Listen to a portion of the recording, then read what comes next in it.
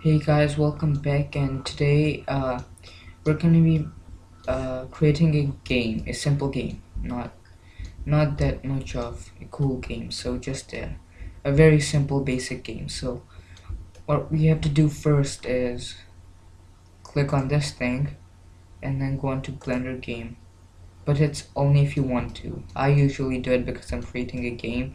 So okay, now let's okay uh, let's click on this little thing here and go on to logic in here. Okay, so we'll see that that comes up, and what we have to do now is wait first, let me just go into my 3D view and just, where is it? Okay, yeah, right here, game logic. I'm sorry, it's just if you click it here, it's that comes, and we don't want that to happen. So let's just let's go back to our 3D view and click on this thing up here and then click on game logic. Okay, so now sorry, so now all you have to do is let's say we wanted this cube to move. Let's see, wait, this is front view, so we wanted it to move from here going straight. So what we have to do first is let's just bring this down, click on edge sensor, then click on keyboard, then we go here, and then we can make it motion. So now we can connect these two, and then let's just name this up arrow or something like that. ARROW. Okay, and then click on this thing here.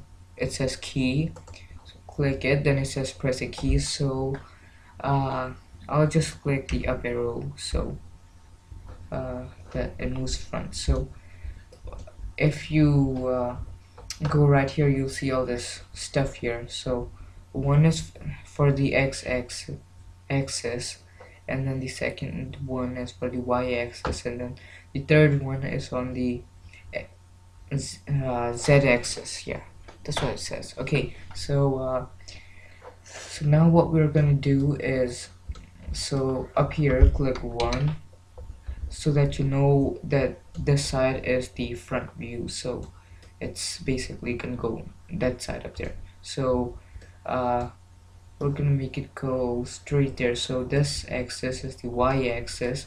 So what we're gonna do is come here on the y-axis, so this one is for location, this one for rotation. So what we're going to do is go on the location and then click on this arrow right here just once, and then it goes up to 0.10. So now if we come up here and click P to play, and then you click the up arrow, it moves up, it just keeps on moving up. So let's just move up here and then click 7. No, not 7, I mean P to play. Now if I click the up arrow, it just keeps on moving, and to get out of it you just click ESC, escape. So now since we have done one that can move it front, we go on to the second one, and the second one is also going to be a keyboard. So let's just click on this arrow to minimize them, and then click on the edge sensor, and then click on keyboard, and you click on add actuator and click on the motion, and we're just gonna add, I don't know, 2 more, I think. So 1 and 1 and 1 and 1. Okay, so since that's done, we can click on key, and then this one I'm gonna make it move right, so I'll just click the right arrow key, and then I just join these two together and that just brings up a, what's it called, a controller. So you can change it to anything you want, but I'll just keep it to and. And now I'm gonna make it move right, so that's on the x-axis. So I'm just gonna go to the x-axis and click on 1 there. Okay, so let's click P, so up, right. Okay, that's going how I want it to. So now we can minimize these two and click on the key, and I'll click on the left arrow key, and then I just join these together, and then left arrow is going left on the x-axis, which is just that side. So instead of putting this up, we put it down, so like that, so it becomes negative 0.10. So now what we can do is just minimize these, and the last one is going to be to go back. So let's put a down arrow key, and then down arrow is going back on the y-axis.